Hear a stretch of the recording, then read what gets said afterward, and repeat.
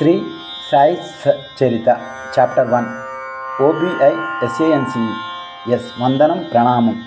The story of grinding wheat and its philosophical significance. Tatvika Pramukyata. According to the ancient revered custom, Hematpan begins the work Sri Sai Satcharita with various salutations. First one. First, he makes OBI SANCE Vandanam Pranamam to the god Ganesha. God Ganesha, a son of Lord Shiva, bears the head of an elephant and body of a human being. When starting anything, he is worshipped by the Hindu to remove all obstacles and make the work a success, and says that Sri Sai is God Ganesh himself. Second, then to goddess Saraswati, goddess of learning, to inspire him to write the work, and says that Sri Sai is one with this goddess and that he is himself singing his own life.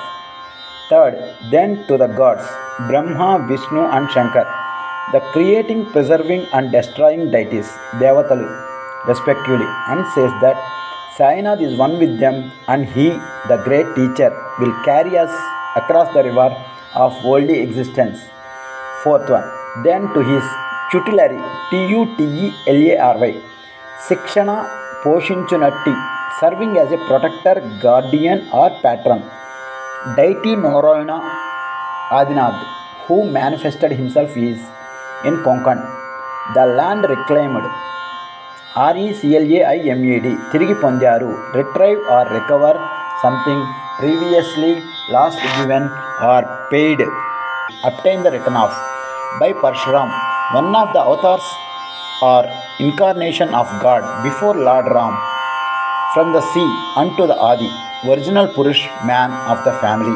Fifth, then to Bharadwaj Muni, into whose Gotra clan he was born, and also to various rishis, Ritviks, Yagnavalkya, Bhrugu, Parshar, Narad, Vedavyas, Sanak, Sanandan, Sanat Kumar, Shuka, Shaunak, Vishwamitra, Vasishta, Valmiki, Vamdev, Jaimini, Vaishampayan, Navayogendra, etc. And also modern saints such as Nivrutti, Janadev, Sopan, Muktabai, Janardhan, Ekanath, Namdev, Tukaram, Kanha and Narahari, etc.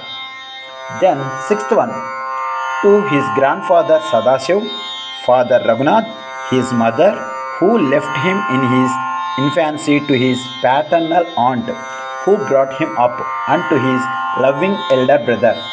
Seventh, then to the readers and praise to them to give their whole and undivided attention to his work. Eighth, and lastly to his Guru Sri Sainath, an incarnation. Manava Shariram Dharinchadam, a person who embodies in the flesh a deity, spirit or quality. Behavior of Sai Baba, his yogic practice is all pervasiveness, sarva vyapti, spread throughout and affecting all parts of something. Of Sri Dattatreya, who is his sole refugee, Asrayam Ponduvadu, REFUGE, and who will make him realize that Brahma is the reality and the world an illusion, incidentally to all beings, in whom the Lord God dwells. Nevasistundi, DWELLS. After describing in brief the various modes of devotion according to Parashar, Vyasa and Shandilya, etc., the author goes on to relate the following story. It was sometime after 1910 that I went one fine morning to the masjid in Shirdi to have darshan of Sai Baba. I was wonderstruck, ఆశ్చర్యపరిచినది ఏమిటంటే, to see the following phenomena. PHENOMENA, అరుదైన దృష్టి, కనిపించే పాత్ర, అద్భుతం, visual event, a fact or situation that is observed to exist or happen, especially one whose cause or explanation is in question, a remarkable person or thing. After washing his mouth and face, Sri Sai Baba began to make preparations for grinding wheat. He spread a sack, Gotham, large bag made of strong cloth, paper or plastic used to store large amounts of something, on the floor, and therefore thereon set a hand mill తిరగలి. He took some quantity of wheat in a winnowing. గోధుమను వేరు చేయు తూర్పారబట్టు. Winnowing, winnowing, fan.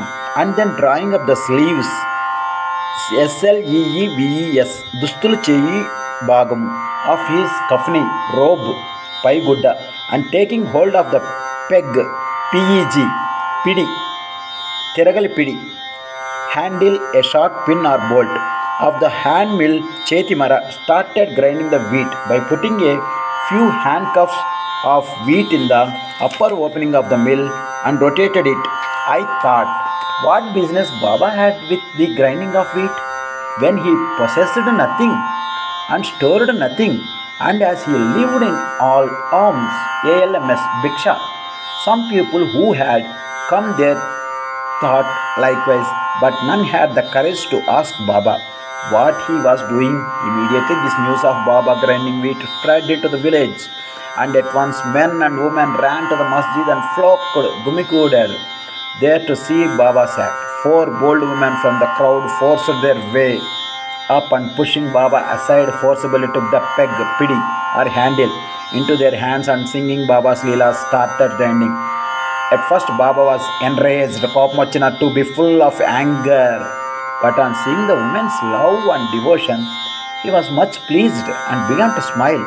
While they were grinding, they began to think that Baba had no house, no property, no children, none to look after, and he lived on alms, ALMS, Bhiksha, and therefore he did not require any wheat flour for making bread or roti. What will he do with this large quantity of flour?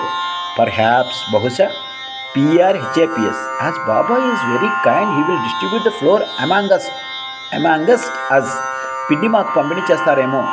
Thinking in this way, and while singing, they finished the grinding, and after putting the hand mill aside, they divided the flour into the 4 portions and began to remove them by taking 1 portion per head. Baba, who was calm and quiet up till now, got wild and started abusing them, saying, "Ladies, have you gone mad? Whose father's property are you looting away? Have I borrowed any wheat from you so that you can safely take the flour?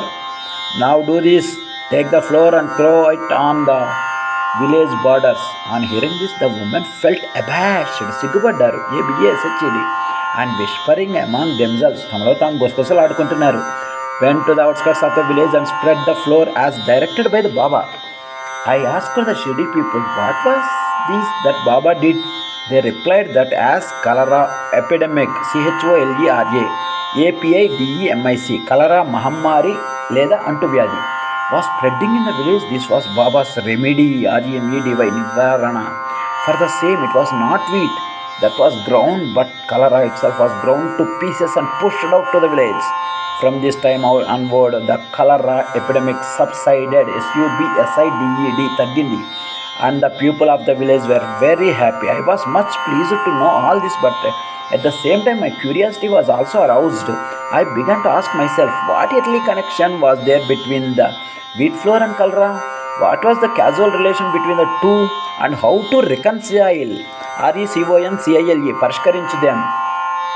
The incident seems to be inexplicable, INEXPLICABLE, వివరించరాని, కారణం తెలపడానికి వీలు కాని, unable to explain or accounted for. I should tell something on this and sing to my heart contents Baba's sweet Leelas.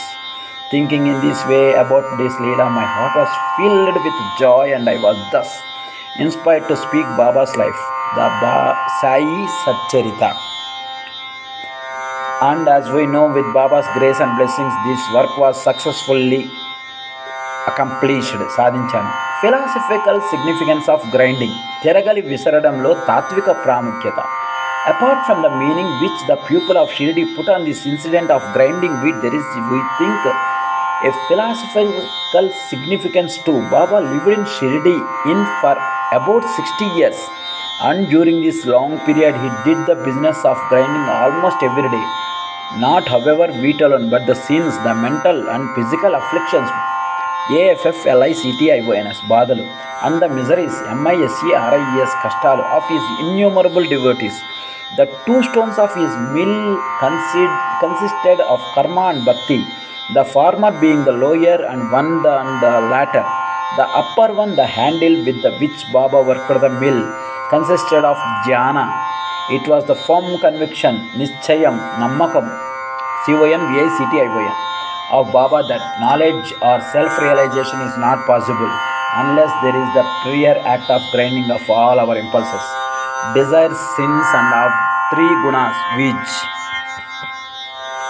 sattva, rajas, and tamas, and the ahankar, which is so subtle, subtle, sukshmamaina, especially of a change or distinction so delicate or precise as to be difficult to analyze or describe, and therefore so difficult to get rid of. వదిలించుకోవడం.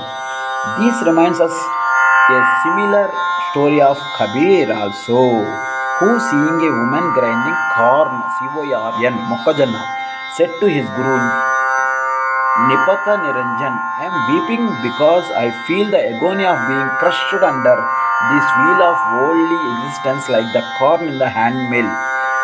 Nipata Niranjan replied, do not be afraid, hold fast to the handle of knowledge of this mill as I do, and do not wander far from the same, but turn inward to the center, and you are sure to be saved.